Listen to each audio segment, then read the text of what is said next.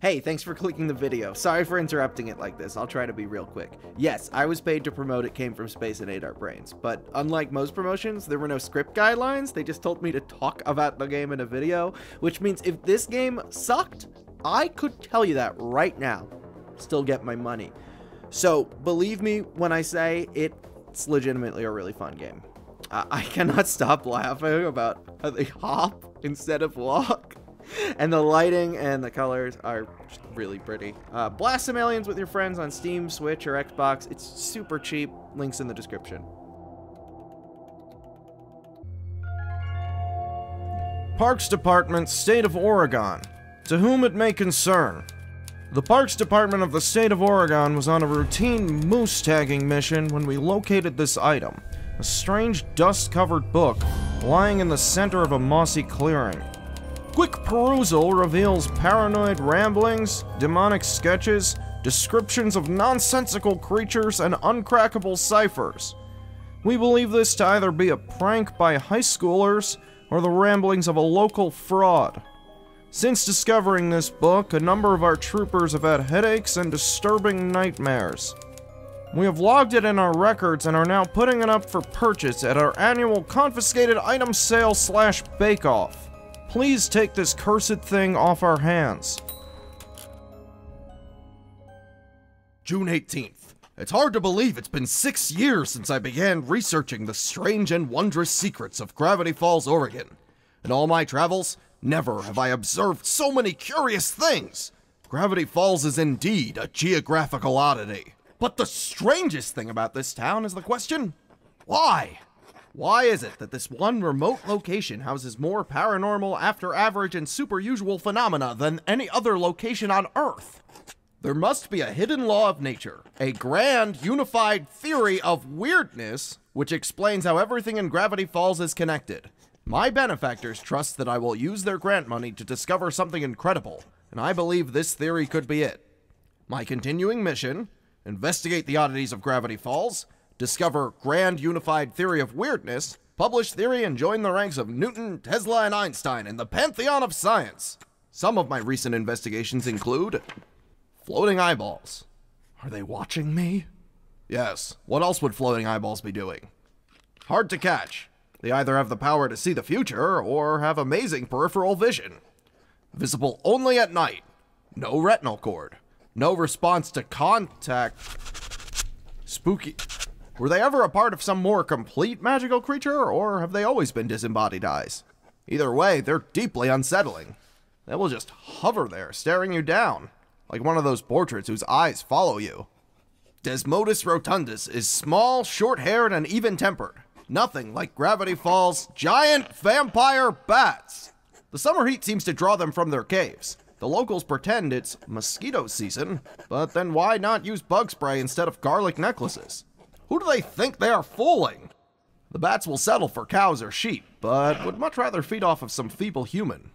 Human blood tastes better. I have not sampled human blood. I can only assume human blood tastes better. Gnomes! I encountered my first gnome when I awoke one morning and found it arguing politics with the stuffed bear head above my fireplace. They have shown themselves capable of complex thought, an alarming ability to stack their little bodies into giant formations. So keeping my snacks on higher shelves has done nothing to stop their persistent nibbling. Darn. Another gnome stole my glasses and ate 2 of my cassette tapes. Several tried to kidnap me as an offering to the queen as I was sleeping, but I just drop-kicked them out of the window when I awoke. Unsettling. I saw one taking a squirrel bath. I wish I could unsee this. Common height is 10 to 18 inches. This includes the hat.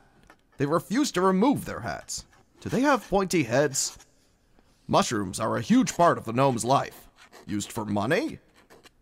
Weakness? Unknown. Leaf blowers. Pointy hats! Case number 28. An entry that is long overdue. Never would I have believed that a simple doorway could spell your doom, but I have seen several tourists go through ordinary-looking doors and simply disappear into thin air, never to be seen again. This phenomenon is unexplained.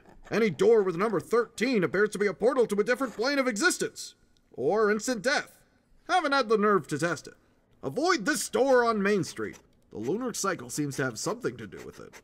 Cursed doors. One briefly appeared in the basement. I lost my calculator inside. Knock knock. Who's there? The forces of evil. Cursed doors are a common component of life in Gravity Falls. The locals know which doors to avoid. Visitors are left to fend for themselves. The Tourist Bureau really should publish some sort of pamphlet.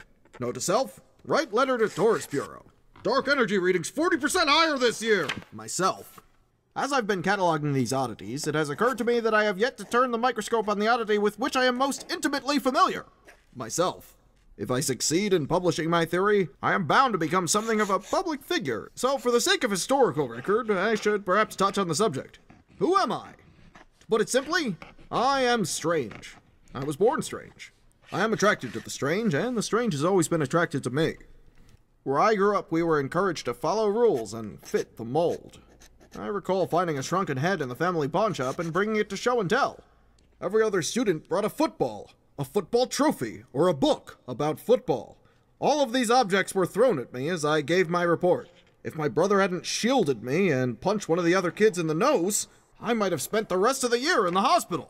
When I was growing up, nothing I ever did was right. My grades were too high and my social skills were too low.